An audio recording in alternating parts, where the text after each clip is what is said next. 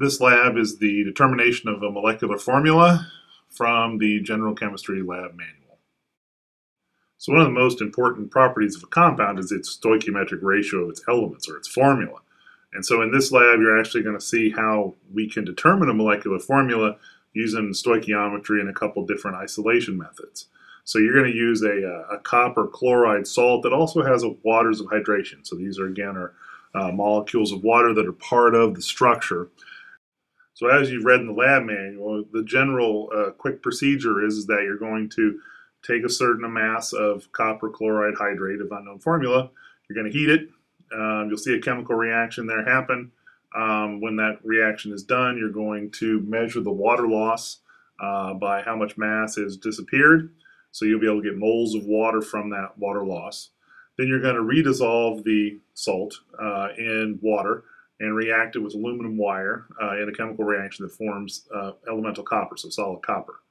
And then you will isolate that copper by filtering it by means of vacuum filtration. We'll talk about that. And at that point, you'll let that dry so the water gets off of it, and then you'll get the mass of the copper. So you'll be able to know the mass of the water, which will give you moles of water. You'll also be able to get mass of copper, which will give you moles of copper.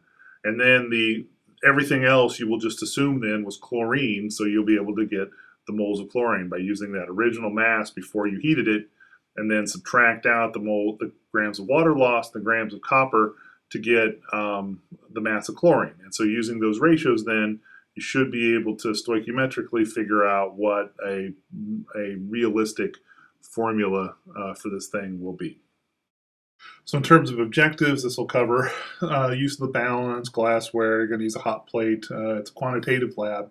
But most importantly, it also talks about interpreting chemical reactions. So you're going to need to be very careful in perhaps your experimental recordings in terms of, if you see color changes, things going from colorless to cloudy to clear, or vice versa. These are all smells. All these sorts of things are bubbles. These are all things that can be are observables. So there are a couple significant changes from the lab manual. First of all, you'll work in pairs, but the main thing is that the section of the experiment where they use a crucible to heat it over a Bunsen burner is being replaced. Crucibles are a little bit hard to handle, and so instead we're going to use your Petri dishes, which are in your drawers, and a hot plate. And so you can use that use the hot plate both to heat the sample to do the initial dehydration, as well as when we're trying to dry the copper at the end, we can use a hot plate to do that instead of the heat lamps. But other than that, everything else will be the same.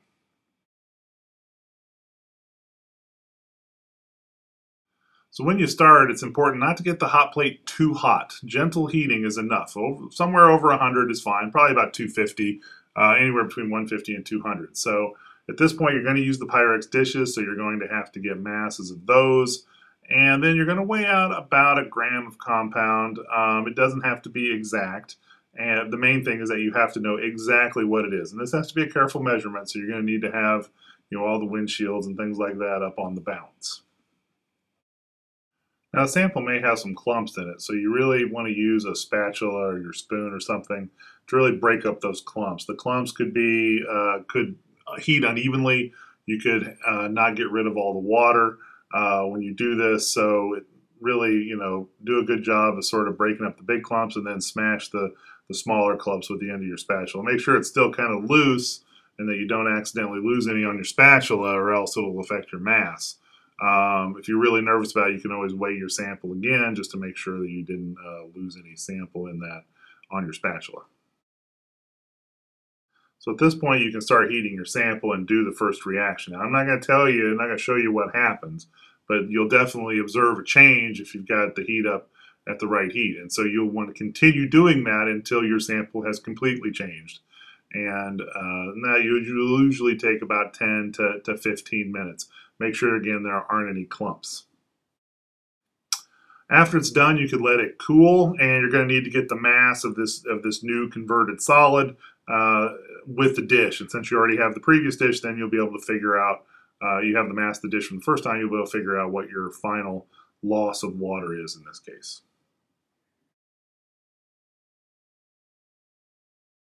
Now, even after you've just driven off all the water, you actually have to redissolve it. So you're going to need to very carefully transfer that solid to a new beaker, whatever size you want. Usually a little bit smaller, the medium-sized beakers would probably be the best for this. But you're going to, try to use a scoopula to transfer as much of it as you can without spilling, and then you can use some water and a dropper to sort of wash off the plate. You want to make sure all the copper is off the plate. So after you have your solution, you'll add a little bit more water to make a solution. And you'll take some aluminum wire. You'll need to figure out some way of coiling it. I did it around a glass rod. And you will plop it into the solution. Make sure it's totally submerged in the solution.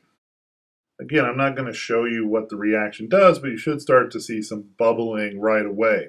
And so then this is going to proceed for a certain amount of time. Now, to ensure that this reaction goes all the way, you periodically need to sort of knock the solid copper off of the wire. You want to keep exposing new wire when you do this. So just use your glass rod and kind of knock it off into the solution. But observe what's happening to the solution too. So eventually the bubbling will subside and the reaction will look less blue, and you'll be able to remove the aluminum wire. So I would stretch it out with a pair of tweezers. It'll be easy with 2 pairs of tweezers from 2 students. You might need to use the squirter dropper to kind of squirt some of it off. Do your best to you got to get it all clean though. Now it says to add a little bit of hydrochloric acid to clear up cloudiness.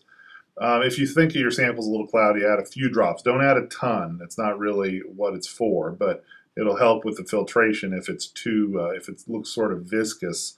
That's usually aluminum salts that can be removed once you acidify.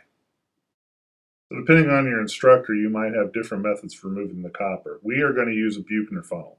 So this is a plastic funnel. It's got 2 pieces. You put it together and you sit it in a filtration flask that's in your hood. It's hooked up to a vacuum manifold. So you'll have some filter paper that'll go in the Buchner funnel. Main thing is you need to get mass of the filter paper. Now I forgot to put on the windshield. So you need to put the windshield on. Get the mass of the filter paper, and then that will fit in the Buchner funnel. Okay, now this is on a vacuum manifold, so there will be a vacuum pump that you can turn on. There'll be a stopcock that will control the vacuum to the flask. And at this point, you'll have your sample, and you'll pour a little bit of water on there and then dump the rest of it in there, and you'll see a nice, it'll start to filter. You might need to use a little bit of water. There'll be some squirt bottles there, or maybe you just use your dropper to wash it out and sort of get all the copper, and you can see it looks sort of nice and coppery, onto the filter. Okay, so with the filter, with the vacuum flask, it will very quickly remove the water and allow you to move on to the next step. So one potential point of error is that there could be water left in this sample that will stick to it and have mass, and so then we'll overestimate the mass of our copper. So we need to make sure our sample is dry. So we're going to do this by first rinsing the copper with ethanol, which is a lower boiling point solvent, and will take away the water. So we're going to turn off the vacuum manifold. There will be bottles of 95% ethanol in the hood. You can now just add it, and you don't have to turn on the vacuum right away, but then turn it on and let it suck, and then we'll just let it air dry. So we'll let air go through this for a length of time. Now, to also help get rid of it, we're going to heat the sample. So I did it with a Pyrex dish. Other instructors do things differently. So I weigh a new Pyrex dish, and then I will dump the sample. After we're done, we'll turn off the vacuum with the stopcock, and you can dump your sample in with the filter paper. Now, the things are going to stick to the filter paper. Make sure nothing's left in there. And then I dry the whole thing with the filter paper. Again, don't heat it too hot on the hot plate, because the hot plate, the dish itself might crack. But then eventually I found that I was able to sort of scrape off most of the copper. As long as you can get, you need to get the vast majority of the copper off. The filter paper tends to hold on to ethanol a little bit longer than the metal does. So, for me, I thought it was a good idea. We'll have to see how it goes for other people. You need to make sure, though, that you get all of it off, and so that's really a key variable. So finally, I dried the sample a little bit longer, about 10 minutes or so, with the hot plate about 100, 200 degrees, and let it cool. And then after I took it off, I got another mass. Again, I forgot the windshield on the balance. You really need it on this one because the differences are pretty small. We're not generating a ton of trash. Copper solid is something that can be put in the regular trash with the filter paper. If you have any residual copper solution or and a little bit of dilute HCl in case you did that, if you add a little bit of HCl, then you can flush that down the sink with plenty of water. If we had a high amount of copper or HCl, we would need to consider it as different. But considering the amounts we have, this should be fine.